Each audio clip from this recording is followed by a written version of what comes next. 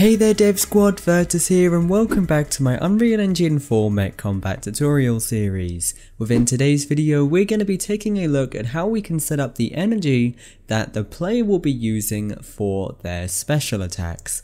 So if you take a look at the HUD reference image that I've got on the screen here, in the middle of the screen you have got 3 abilities that the player is going to be able to use. To be able to use those abilities, they are going to need their attack energy. And that attack energy is shown on the left hand side as part of a bar.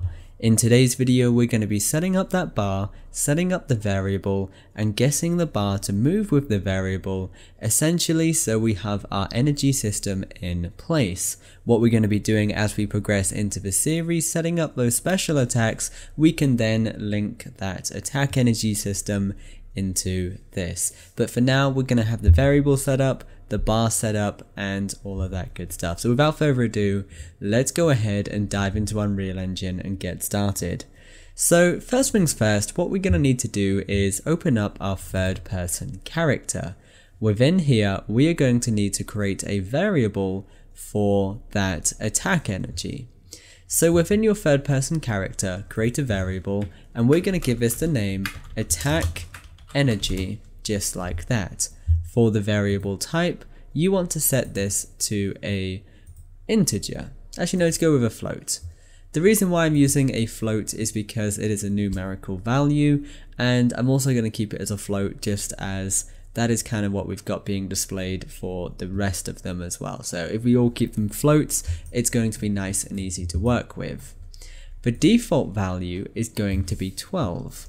Now the reason why we're using 12 instead of 1 is because we have got 12 little notches on that bar, and those special attacks, they're going to use different amounts of those little energy bars.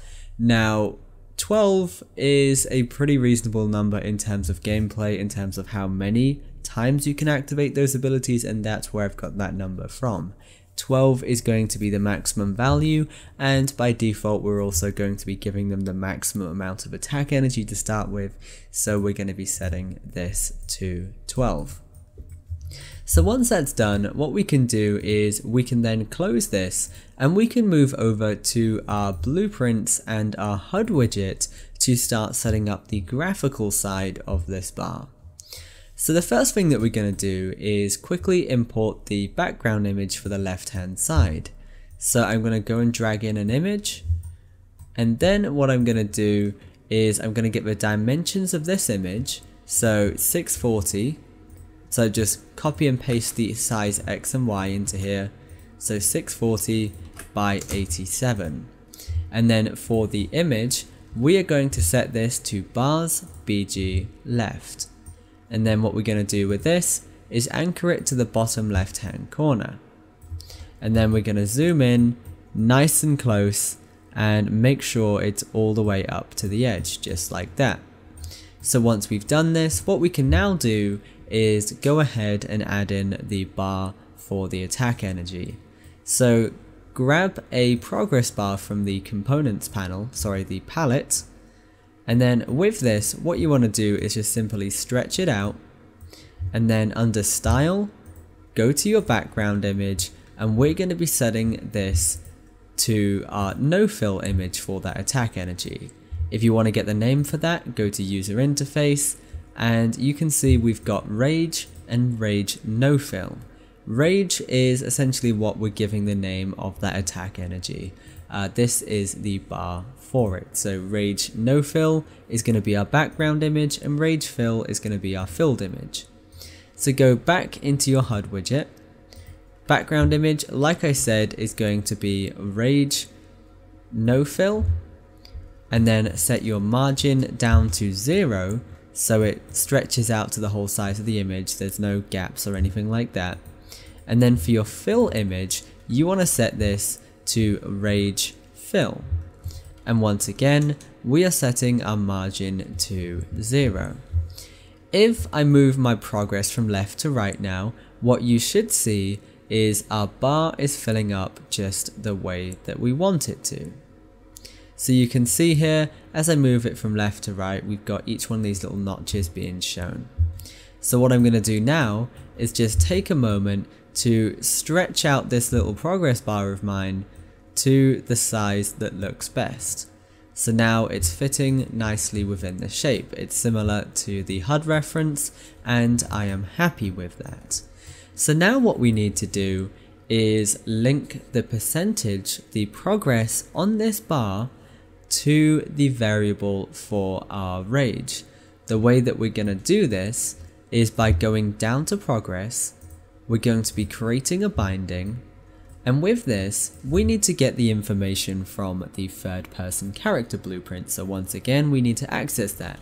So cast to third person character, object wildcard needs to be get player character, and then as the third person character we need to get our attack energy. So type in get attack energy, and this time if we hook it up to our return value, it's not going to give us the result that we're expecting, and the reason why is because the progress bar goes from 0 to 1, whereas our attack energy is going to be going from 0 to 12. So what we need to do is take our attack value and sort of divide it up in a way that it will work. And the way we're going to do this is by simply doing float divided by float.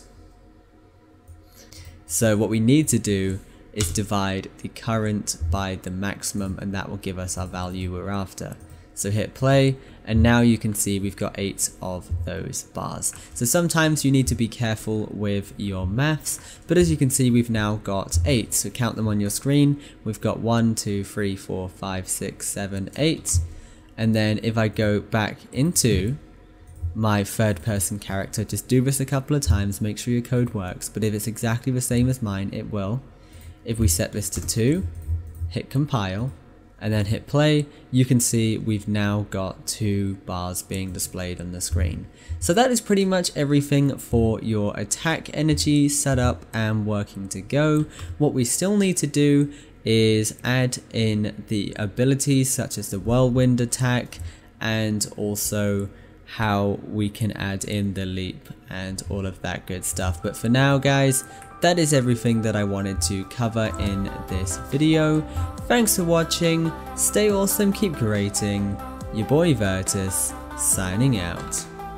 This video was made possible by my supporters on Patreon. If you want more videos like this, check out my Patreon page using the link in the description. To stay up to date on new releases, make sure you follow us on social media.